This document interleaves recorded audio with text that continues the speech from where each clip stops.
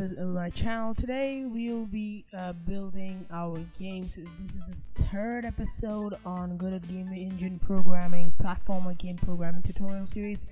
So in this tutorial we will be tackling jump. So to jump, first we need to go to this our script. First thing we need to do is create a new vector. Now this vector right here will handle the up direction, which is the -1, if you remember. So whatever whatever the value, if you multiply with -1, the vector gets itself. So it means if you multiply with like 10 times -1, it's -10, right? So here you can as you can see, we have a vector right here. Now we have to tell Godot that we will be going there. So you just put right here, motion equals to move and slide, motion itself and up.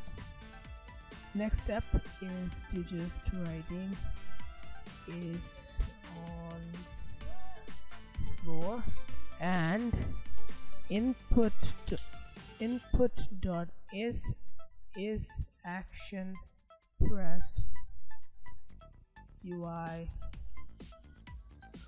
select.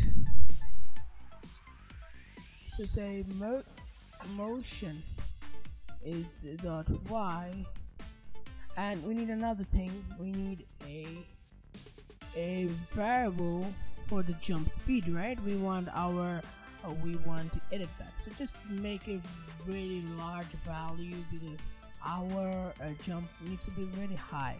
You can just change it up, edit out. Okay, so now go plus equals to jump speed. Now here, just if you save that and we'll run it.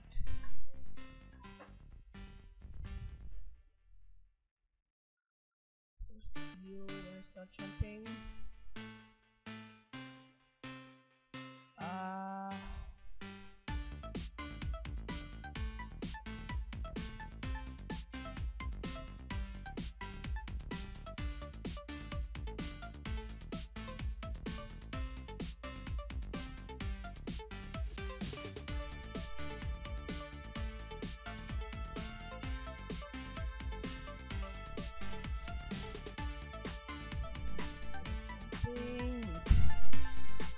Let me try motion equals to up jumps. There you go. So you need to write motion our vector up, which is this vector right here, and jump speed. And I told you guys that if you multiply with the whatever number here to a positive value, it becomes negative.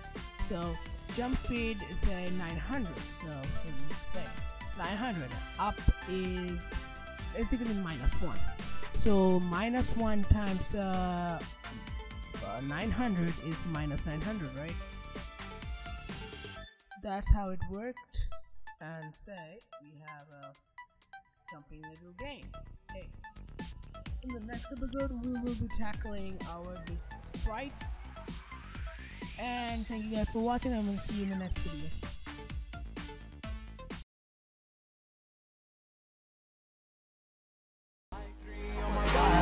I'm an icon, man. I'm a girl about a 10.